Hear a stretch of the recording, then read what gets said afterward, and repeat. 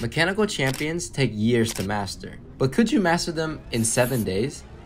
I wanted to find out, so I took a difficult champion I've wanted to learn for a long time, named Samira, and gave myself only 7 days to master them. To prove I mastered her, I must win and carry a high elo game by day 7, and it was going to be a lot harder than I anticipated. No! No! It's so hard!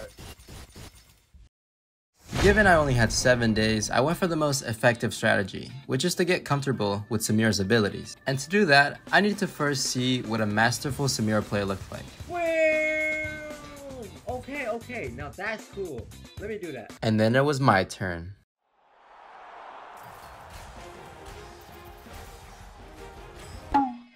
Not working. Clearly, I didn't know what I was doing, so I did some academic research, and it turns out Samira needs 6 style stacks before she can spin, each stack coming from every unique attack from the last, and it seemed I only had 4.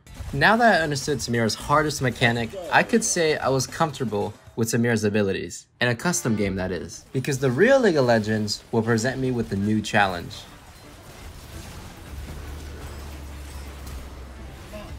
Yes, no! No! I was 1 stack short before spinning, which could have changed the outcome of the fight. A similar thing happened later in the game. But this time, there was just so much going on. I didn't know what to do to get 6 stacks and spin in that moment. Either way, the comfortableness I experienced in the practice room didn't transfer completely to the real game. How can you press the S button when so much is happening? Today, I want to get comfortable getting S-style during a fight, because in the game yesterday, my abilities completely blanked out when 2 tanky assassins were jumping on me. I couldn't risk being paralyzed mid-fight if I wanted to carry a high-low game. So, to generate S-style more spontaneously, I did more scientific research in search for one Samira combo I could rely on in all my fights. Whoa, that's fast. I'm gonna use this one. And the combo was exactly what I was looking for, something simple and easy to remember. So I kept practicing it until it was time to reveal if it solved my style blanking in a real game.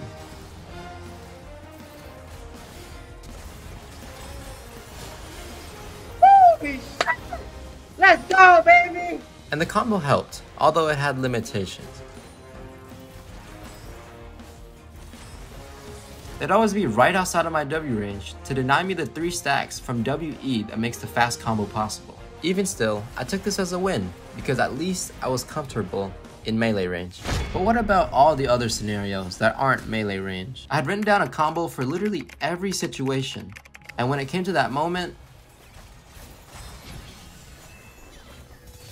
No! it didn't work. This time, there were just way too many variations to remember. My strategy I relied on wasn't working anymore, and I had no other ideas, so I needed someone else's.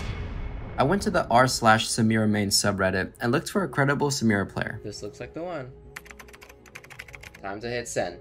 I didn't even know if he would respond, so while I waited for a potential response, I was still gonna find my own solution, which leads me to this. I had extracted some combos from day 3 and attempted to identify any patterns that could finally make it easier for me to combo S during a fight, which I did. Auto E, auto. Double up abilities, R. Attack and R. Okay. Then I tried the second pattern I noticed. Abilities, so ability, E, auto. That works. What if we start with Q? Same thing. Okay, it works. Oh my god. Did you see that? I could create an S combo with barely any thinking. Of course, I still needed to see if it would work in a real game. But instead of playing the normal League of Legends, I was gonna try out the Soul Fighter Arena. The arena mode was great, as it gave me an accelerated learning experience, but not so much for the pattern I used. Trying to calculate an S combo mid-fight was often distracting, and it would hinder my actual gameplay. It's so hard! Which made me reflect on my past attempts. To fix my performance blanking, I've tried using one combo, many combos, and even a pattern.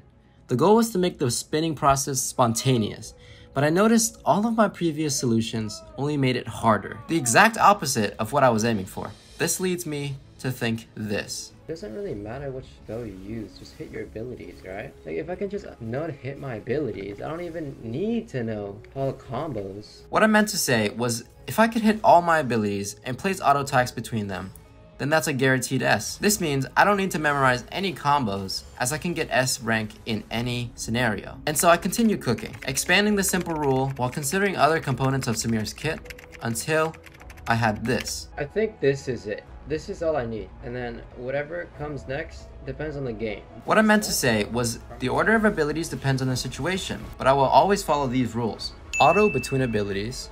Use W to block spells and E to dash in and out. It's really simple, but it might just work. Not only that, my findings were affirmed by the Redditor I asked yesterday, who turns out to be a Grandmaster Samira main. Nevertheless, would it be enough for me to carry on Samira in 7 days? There was only one way to find out.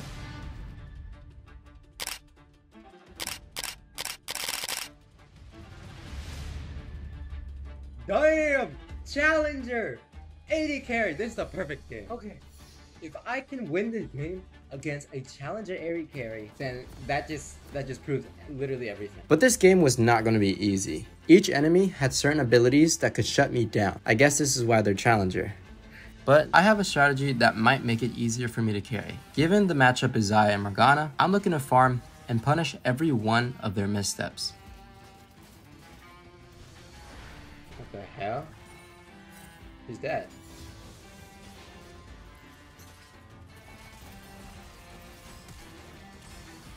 Okay. That was perfect. Morgana wasted her Q while Thresh and I were about to hit level 2, and we made sure she faced repercussions. Now, Thresh and I are ahead in HP and are looking to convert that into some tangible advantage to make carrying easier.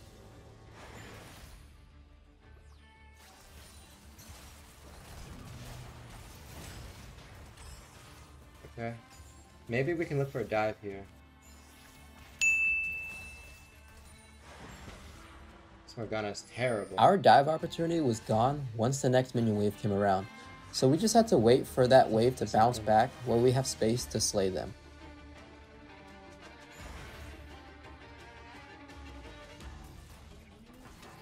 Oh, wrong attack.